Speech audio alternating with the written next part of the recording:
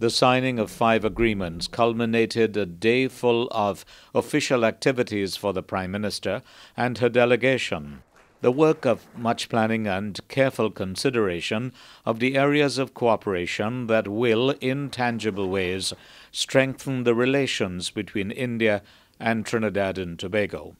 We hope that cooperation in the health sector, especially in traditional medicine, will receive a big push through the 2 memoranda of understanding that have just been signed.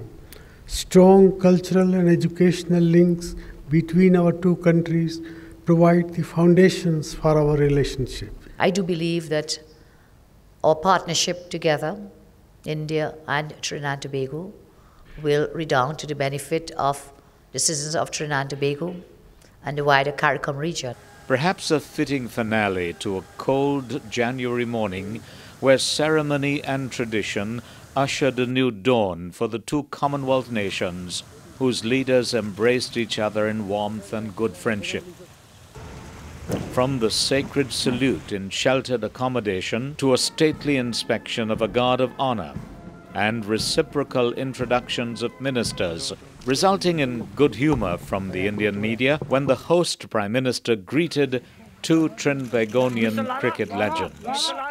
It obviously amused the dignitaries and added stimulus to the expression of thanks by the visiting Prime Minister, who said she is humbled by the great honor India has placed on the people of Trinidad and Tobago, inspiring not just a tingle, but a tremendous joy in her heart. It is personally very humbling to me and exceedingly joyful. So no tingling, actually joy.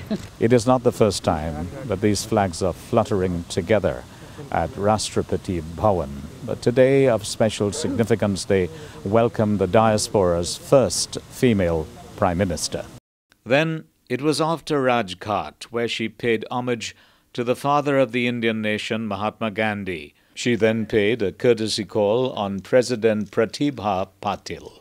The red carpet treatment, the early deliverables, the warmth of the Indian people all signify a redefining moment in the 167-year history of India and Trinidad and Tobago, eloquently summed up by Prime Minister Manmohan Singh. This visit of the Prime Minister is also a very sentimental occasion.